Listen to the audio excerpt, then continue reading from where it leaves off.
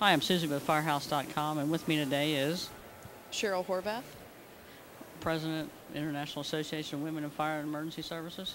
That's correct, and I currently serve as a Division Chief of Operations for Northwest Fire District. In what state? Tucson, Arizona. Oh, that's great. Can you tell me some of the issues facing women in fire service in your organization these days?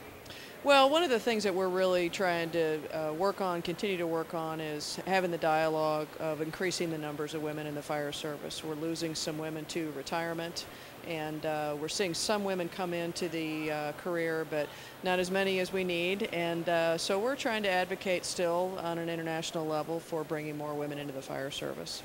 And that's what the leadership conference was about this week?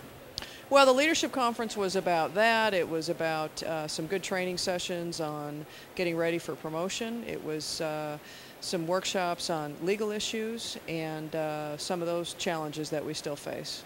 And I understand the association's come out with white papers in the past on different issues. Can you tell me about what papers are out there? Well, we recently put on our website a position paper on the CPAT, the Candidate Physical Ability Test, which we advocate and support as a good test for entry-level firefighters. We are about to post a paper on reproductive safety and some best practices, and we're also going to be putting some model policies on our website. For next year, we're looking at addressing some of the retention issues that still exist, and so we want to do a position paper on how fire chiefs can prepare their fire departments not only for recruitment, but then what are those things that they need to put in place to keep women in the fire service. Are you concerned that with the attrition and retirement in the next few years, or are you trying to prepare women to take those places of people who retire? Well, there's a lot of things going on. There's a lot of VOTEC programs and career technical education programs around the country, which obviously we support. But one of the sessions that we had at our workshop had to do with fire camp panels. And there's quite a few fire camps around the country, and these are young camps for young high school women to basically introduce them to the career of firefighting. And there are also leadership programs as well. So there's a lot of efforts going on around the country to try to encourage young women to look at firefighting as a career. And you've partnered with Girl Scouts of America to do this? We have. We actually have a camp handbook available that any Girl Scout council across the country has access to. And so if there is a woman firefighter that wants to try to put on a fire camp for young girls, they can get together with their local Girl Scout council and put on a camp program. Okay, and I guess with the tough economic times, you're still trying to put the program of the camps on?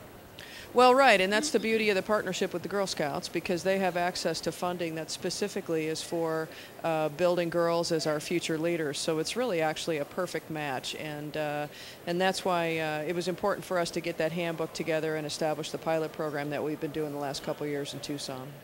Okay, so with the new board coming in, I guess you'll be working on a few projects coming up?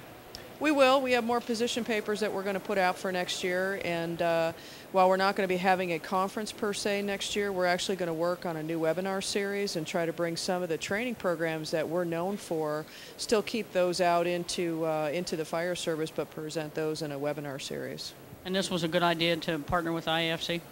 This was a great idea to partner with the IFC. I think it increased our visibility for the organization. I know it has. I've had fire chiefs tell me that they did not know about our organization until they saw it in the FRI program. So we've also had an opportunity to sit with a number of fire chiefs this week and talk about some of the challenges that they're having with their fire department, and asking us for our advice on how they can do a better job of recruiting and retaining women. So it's been a very productive week for us as well.